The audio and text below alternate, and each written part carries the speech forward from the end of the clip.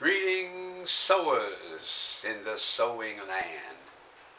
This is Master Tailor Gentleman Jim. We've been posting quite a bit on our blog about a lot of fine tailoring.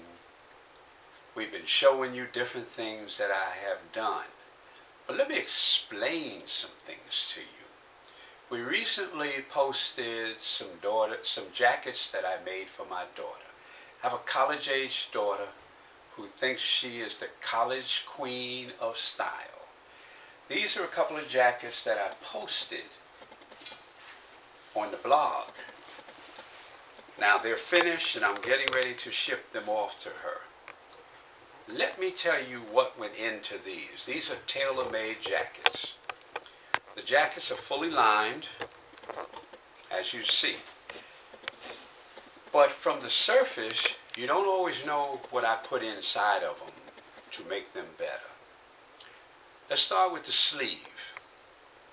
Inside the sleeve, I put a stay, which makes the edge nice and sharp.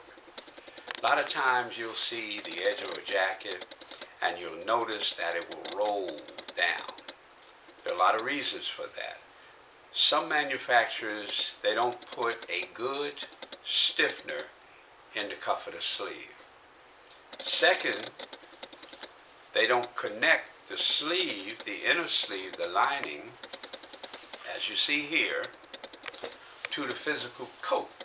So what you get is a hollowness, and a lot of times you can pull the coat apart. See, here I have it tacked in some strategic places to keep the sleeve from rolling down so you don't get a double sleeve. Secondly, in the cap of the sleeve, there are two elements that are inside of it. And if you hold on a second, I'm going to get them and show them to you there. Now, don't go away now.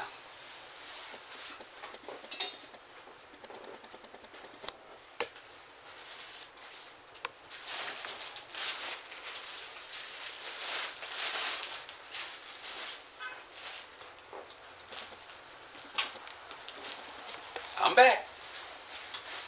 In the cap of the sleeve, we put what's called a sleeve head inside of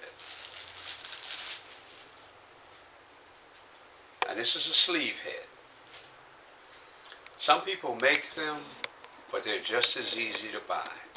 The sleeve head goes inside the sleeve, and that's what causes it to give it that little roundness on the edge. I never make a jacket without putting a pad in there. Now, we're not trying to make them look like football players, so we use a small pad. And pads can be bought in several different sizes. These are a small pad that I buy, and I put this in the shoulder. What it does is it takes the hollowness that you get up on the shoulder here, takes this hollowness out, but it doesn't square them off. Like years ago they wore real squared off shoulder pad, and it's just a thin pad. It's about ½ an inch thick, and when it's placed in the shoulder, it takes the hollowness out of the shoulder right there. Now this is what is put in tailored coats. The last thing is, in the bottom of the coat, I also put a stiffener in. Now this stiffener is woven, so it's not hard like cardboard, and it bends, but it gives the bottom a nice sharp edge. But I've also secured the bottom so that this doesn't roll down on you. This is one of the key factors that you see all the time, especially when it goes to the dry cleaner.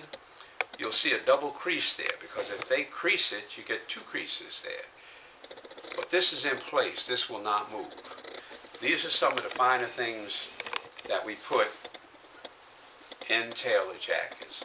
Notice how the sleeve was set in with a little stiffener.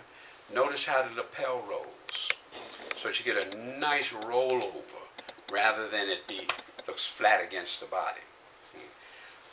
That's what I put in them. That's what you need to know. Same thing is in this one as well. There's a sleeve head in there. There's a shoulder pad. There's a stiffener in the sleeve. It's soft enough so that it conforms to the sleeve. It doesn't seem like you got a board on the bottom of your hand. This jacket is fully lined. I make all my jackets fully lined. Stay tuned to us, and I'll be showing you how I put everything together. I thank you once again. This is Gentleman Jim McFarland speaking to you from the lovely port city of Savannah, Georgia. Thank you very, very much. And always remember, be happy, happy, happy.